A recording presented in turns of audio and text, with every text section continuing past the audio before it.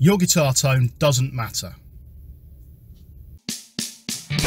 Right, none of that nonsense. Today, I just want a discussion. So I've decided that, or I've discovered that you guys really love to discuss things.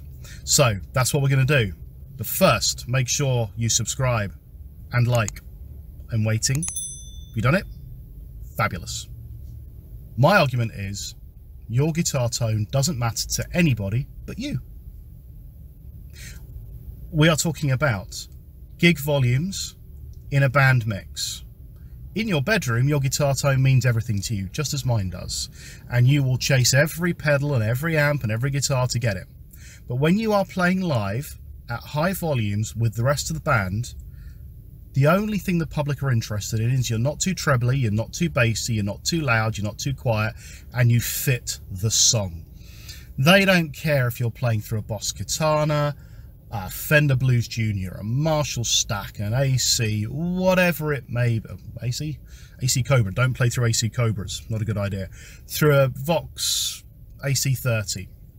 They don't care if you're playing Telecasters, Les Pauls, Strats. All they care is that the song sounds good, that you're in tune, and that you play well.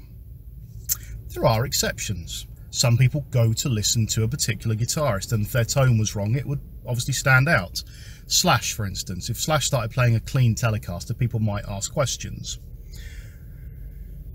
And you're going to throw the argument at me, well, Clapton had a tone, Hendrix had a tone. Well, of course they did, but they were revolutionary in the way they used their instruments, and you could recognize them because they had a tone that they liked and they used it all the time. Of course people recognized it. But for the average Joe like you and me, not so important. As long as you sit well in the mix, no one's going to care. Do you agree with me? Do you think that it's not important at live volumes in a mix to care too much about your tone as long as it fits the song? That means, do you need all your pedals? Do you need your specific amp? Or will just plugging straight into the backline amp make no difference at all to the audience experience?